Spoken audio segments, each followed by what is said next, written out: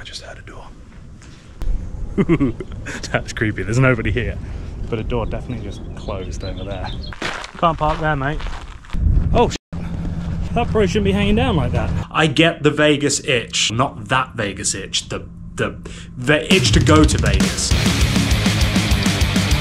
What's up, guys? Welcome back to another episode. Unfortunately, you find me here in, I believe, Hesperia. I'm not exactly sure, with the hood of my truck up in the car park to an auto zone. Luckily though, nothing's wrong. I just have to quickly change the air filter. I'm about to do a long drive through the desert and the light just came on my dash to say change the air filter. So, being the responsible truck owner that I am, I've pulled in, grabbed a spare air filter, and we're going to install that in a minute. But as you've seen by the title of this video, the mission today is to make the drive to Vegas not suck. Now, I'm very fortunate. I only live about 250 miles away from the glorious Las Vegas, Nevada, which is a bucket list destination for a lot of people. When I lived back in the UK, the only experience I had of Las Vegas was what I saw on the movie The Hangover, where it looks pretty crazy. Now, Vegas definitely can be crazy. It can also be mellow. You can kind of make it whatever you want.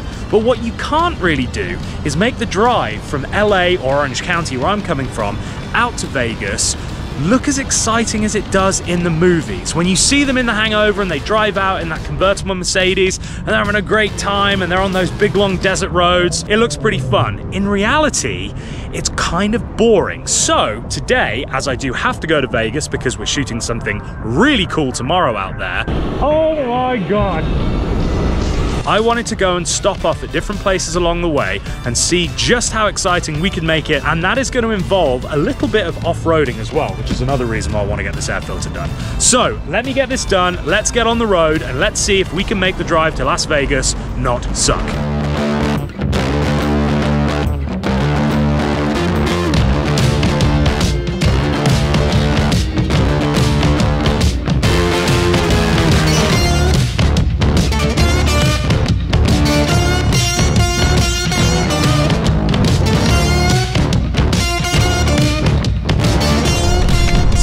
Filter installed, and we are already seeing an extra 2 miles per gallon increase, which doesn't sound like a lot, but when you're only getting 16, 17 miles to the gallon, every little helps, especially on a long trip like this. Typically this trip would take about 4 hours. I have done it in less, and I've also done it in a lot longer with traffic, but that is about your average time. And so you can just book it through straight and get to Vegas and enjoy yourself once you get there, because honestly, it's a lot of desert and a lot of just straight cruise control on, music turned up, podcast on, whatever, and that's basically it. But we are going to break up this trip because I want to show you some cool things that you can do along the way if you've never done this trip before. Some of them I have done before in previous videos, but some of them I definitely haven't. So there is going to be some new stuff in here if you're an OG subscriber. And if you're new here, welcome to the channel. Give me a little subscribe down below if you may. That would be lovely. I'd love to see you here again. But the first place we're going to go to is an abandoned water park that was built in, I believe, the 70s, and there was a death, and that closed it, and now it's haunted, and we're going to go to it, and it's literally right there. It might not be haunted, but it sounds cooler for the video.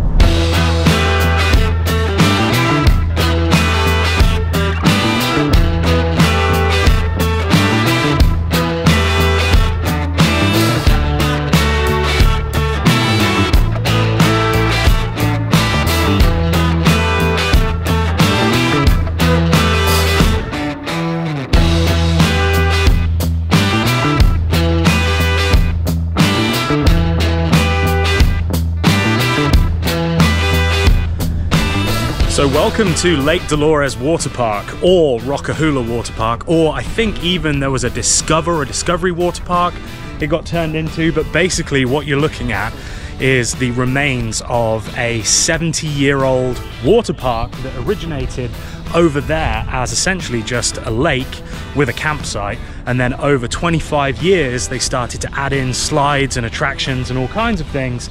Then it went down in popularity in the 80s. It ended up getting closed down at the end of the 80s. It was reopened again early 90s, and that's when it was called the Rockahula Water Park. So it was like a 1950s theme. So there's not really much left standing, and everything has been graffitied over. And then it was open then from the 90s into the early 2000s, where unfortunately one of the workers here decided to go on a slide that wasn't turned on, so there wasn't any water in the run-out lane at the bottom. But he instructed another member of staff to turn on the water slide so that he could go down it. I believe this was before the park had opened for the day. The other worker turned it on, he went down the water slide, and unfortunately, like I said, there was enough water at the bottom, and he ended up crashing. Now, I said that I thought there was a death. He actually didn't die, but he was rendered paraplegic, so he was paralyzed from it. Sued the water park company for $4.4 million, and then I believe the park closed down not long after that. So this place has had a very tumultuous history, and it's kind of eerie being here now. So this right here, this is where the slides would have come down. Now, I'm not sure which slide it was that the guy had the accident on, but basically all of these supports up here in those towers is where you would have started out, and then it would have snaked its way around, and then these are the runoff ponds in the bottom.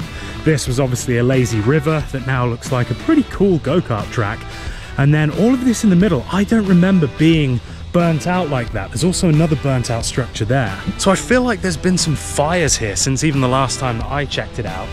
But it is just this kind of crazy place that you see off the side of the freeway. If you are going to come here, I know it's run down, I know it's dilapidated, but treat it with respect. Don't come here and litter, don't come here and, I mean, I'm sure if you did some graffiti, no one's going to notice, but you know what I'm saying. I'm not trying to put this on the map for people to come and make it even more run down than it is. Come here, enjoy it for what it is, and yeah, definitely make it a stop on your way into Las Vegas. Do I dare walk on this?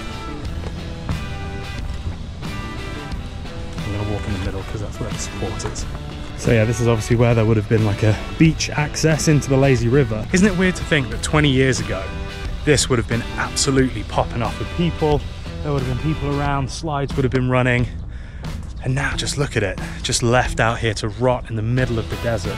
Clearly this is where all of the shops and restaurants and things are. Obviously you've got your entry turnstiles here, so this fence would have come all the way around, I would guess, and this would have been your way in and out. Nice big fountain here, maybe a gift shop over there, and then this oasis in the desert. Lovely palm trees. I mean, they're hanging on for dear life, but I don't imagine they get too much water out here now. If you're interested in finding out more about this place, go and Google Lake Dolores Water Park or Rockahula Water Park, and there is some footage of this from back when it was all in operation. They actually had a stand-up slide where you would basically run and then stand up, slide on your feet and hold onto the rails, and that's how you would get down, and then it would just eject you out. There was also like a zip line where you just held on and then it just catapulted you into the lake at the end. So it maybe was a little bit of a health and safety nightmare even in the beginning. But yeah, definitely cool to see some of that vintage stuff. Here, let me take you into one of these buildings. Oh, it's kind of eerie in here though. So yeah, not a lot left.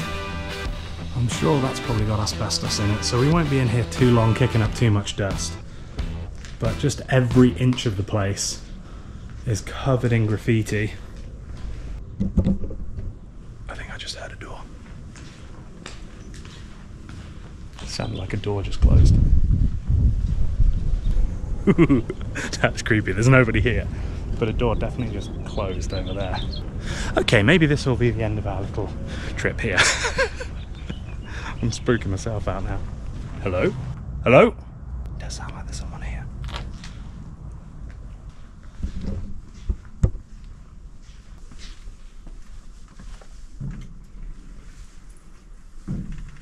Maybe this was the door.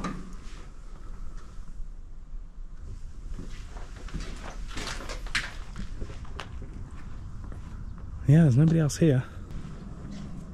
It's kind of a cool picture, isn't it, of the truck? So there you have it, Lake Dolores / Rockahula / Discover Water Park. Use this as stop number 1 on your trip.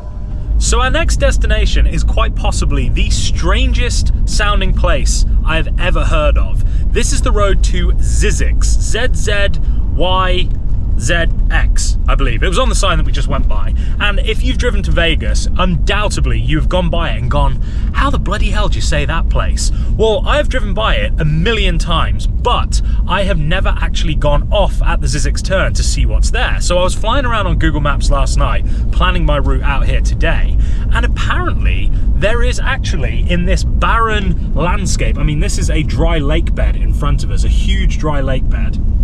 Apparently out here, there is actually some hot springs, some mineral springs. So we're just gonna cruise down this road. We've got 7 minutes left, and apparently we're gonna end up at a place called Caruso's Fountain.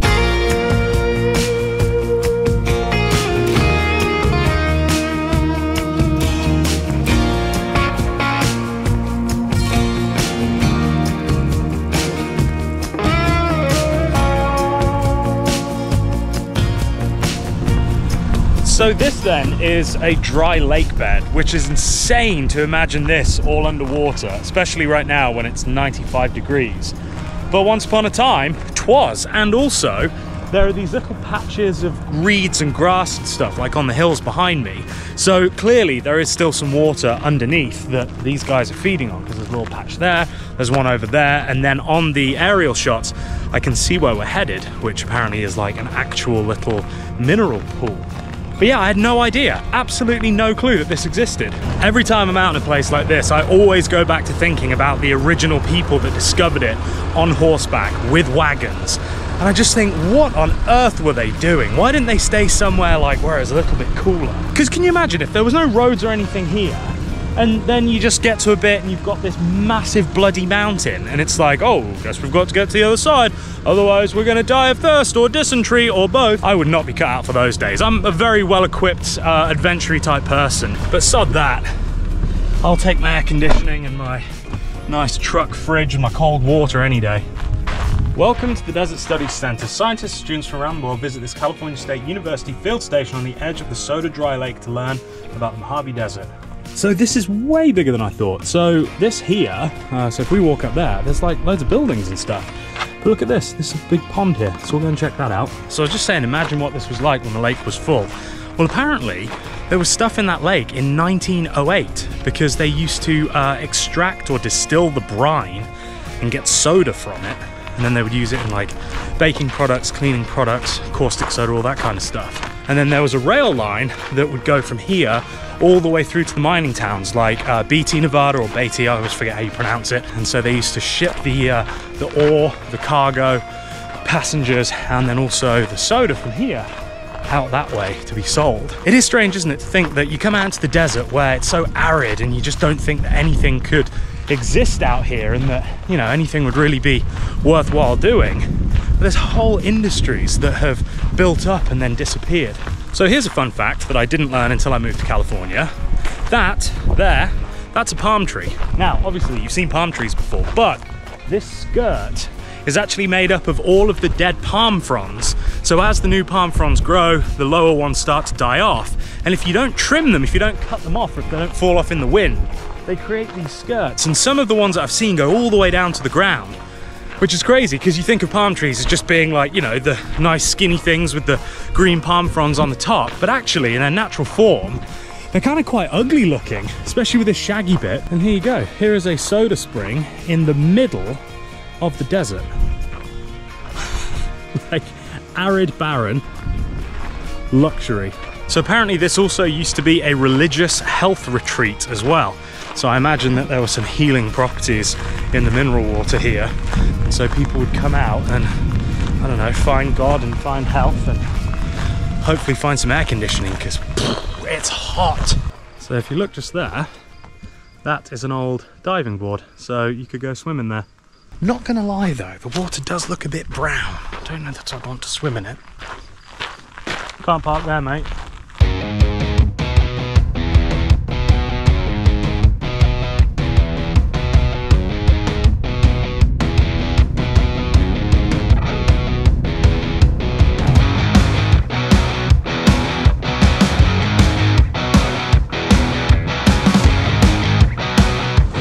Just a hop, skip and a jump away from Zzyzx is the world's largest thermometer here at Baker. And that isn't my only favorite thing here in Baker. I also love a little place called Alien Jerky, which we're gonna go to next. Not because I like eating dehydrated aliens, but because they have an amazing selection of hot sauces, and I do love a good hot sauce. But yeah, if you've ever wondered about what the world's largest thermometer looks like, that is it. So I have so much hot sauce at the moment, so I'm limiting myself to only one bottle of hot sauce from this place. But I did come here, I forget which video it was, I came and checked this place out. They're actually building an alien hotel. So this is their alien pretzel stand, which isn't open right now. But this is the mothership. And this apparently is going to be a full-blown hotel, resort and everything. They've got some more buildings back there that they've done. They've made a lot of progress since the last time I was here. None of this structure was up. I think they had only just about done that one down the back. That is the Alien Hotel, and this is Alien Fresh Jerky.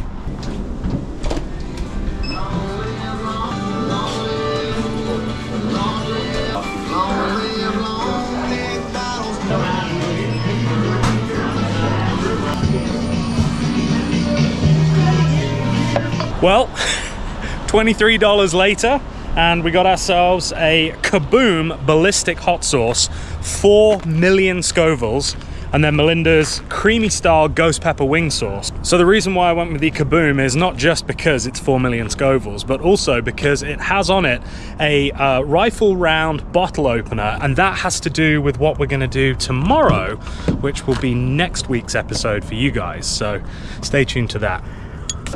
There you go, guys.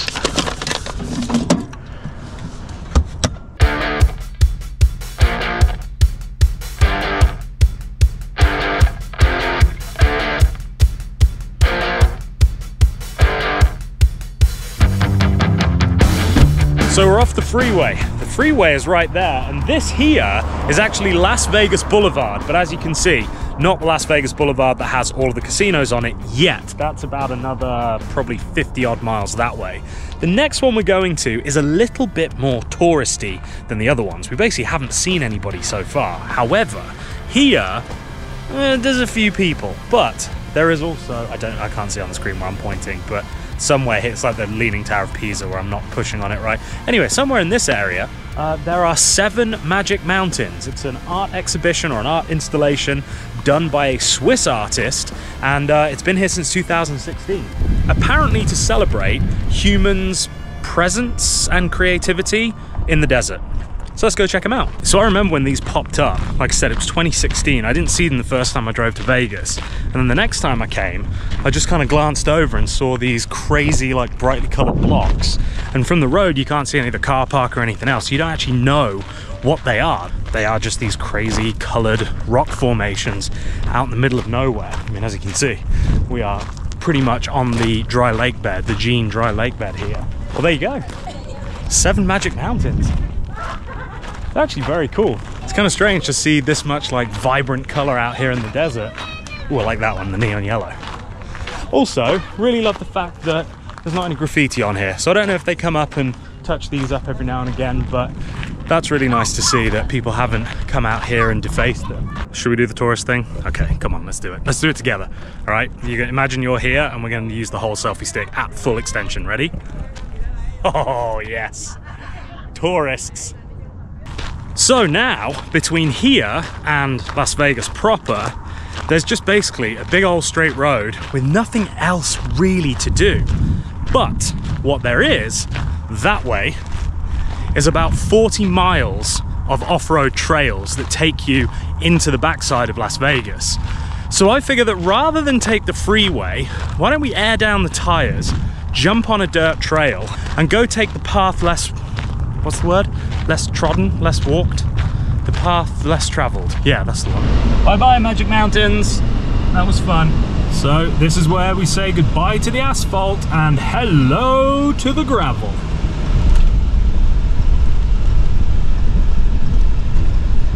Right now I am still running 50 PSI in the tires though, so we will have to air down, and that should hopefully make the ride a little bit more compliant.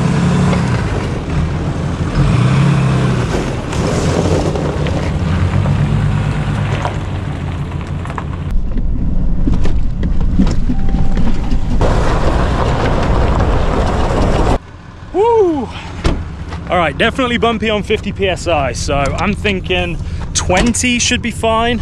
And I also have a new toy that I want to try out that I haven't used yet. This is a 4-tire inflation/deflation system, so that I don't have to go around each one and let them all down. I just plug them all in and then hit go, and then it'll put them to whatever I like.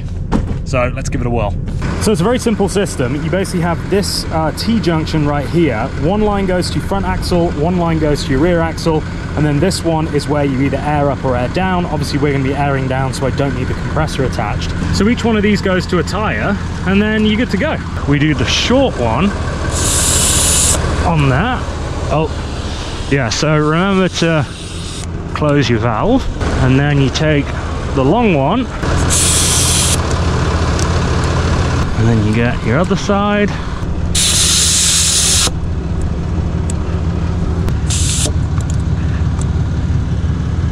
Easy as that. So right now we're at a 55.7 PSI around all of them, and all we do is pull this.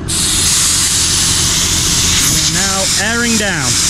So basically what it's going to do is it's going to equalize the pressure in all of the tires. So if there's one that's higher pressure than another one, the air will come out of that one before it comes out of the low pressure tire. So once they all get balanced, it literally deflates them all at the same time. So not only does it save you time, but if you're like me and you have OCD about getting your tire pressures all equal, there is no better way to do it. 42.4. Now, if you are interested in checking out Morphlate products, there will be a link in the description below where you can get 10% off. Either click the link or just use my code SWORDS. And obviously, I would never recommend a product that I wouldn't spend my own money on. That'll do, 19.4. Another nice thing about this is that when you get it, it's all very neatly wrapped up and has these lovely little ties on. There's absolutely no chance I'm ever going to be able to get it back in the bag in that same neat manner, especially out on the side of the trail when it's roasting hot. But you don't need to, because they made a bag perfectly big enough so that you can just loosely coil it up and it goes away, which is huge, because you guys have probably had that experience where you get a sleeping bag and you pull it out of the case and then you go to put it back in and you just cannot for the life of you get it to fit back in. Well, not with this. So thank you for that, Morphlate.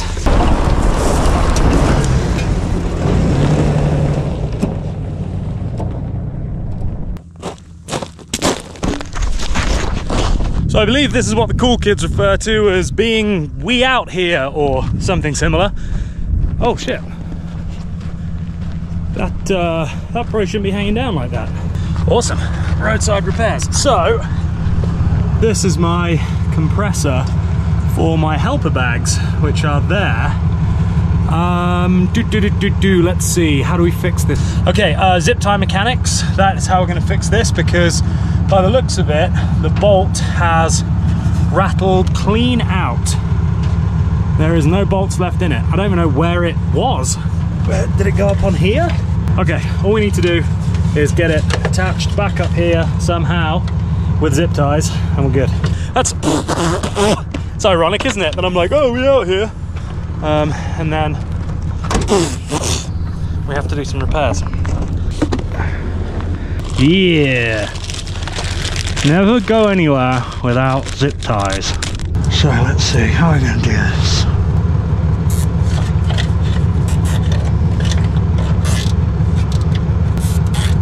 Okay, well that's double fixed now.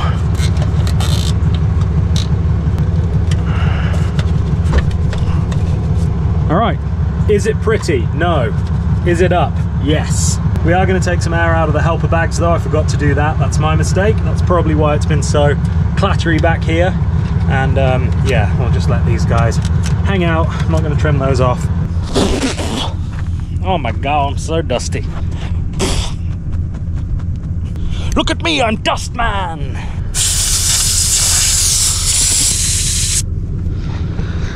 Cool. Okay. So what's funny is I only just put this toolkit together.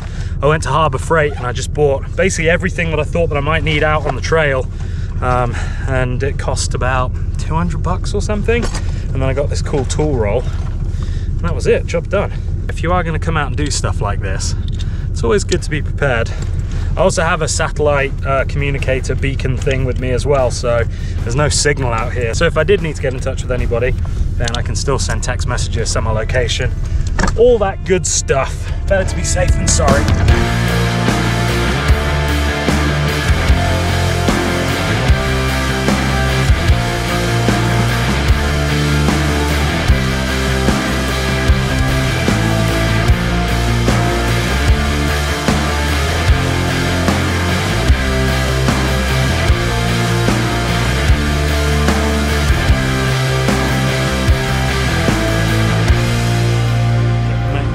Make sure we're still hanging on.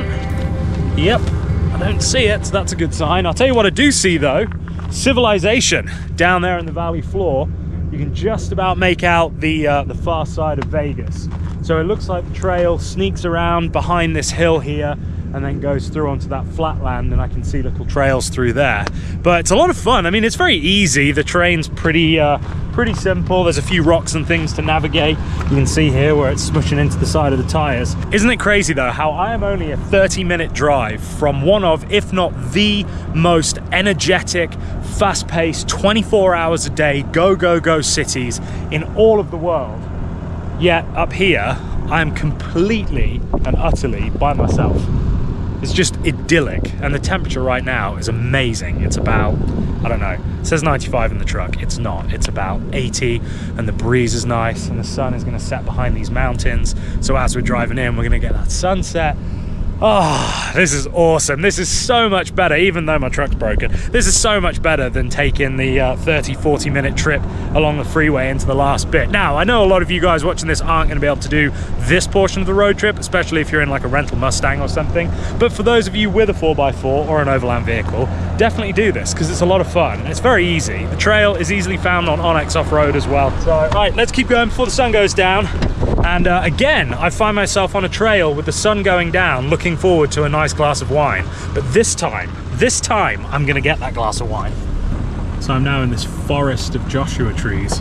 This is a Joshua tree, in case you've never seen one before. And there are lots of them.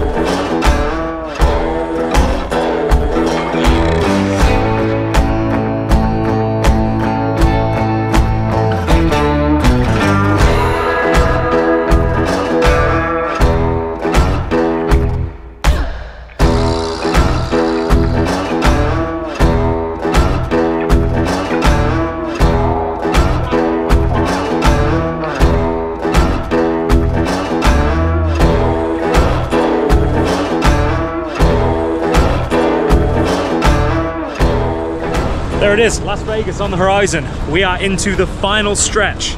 Let's keep pushing and we'll be on the strip very soon.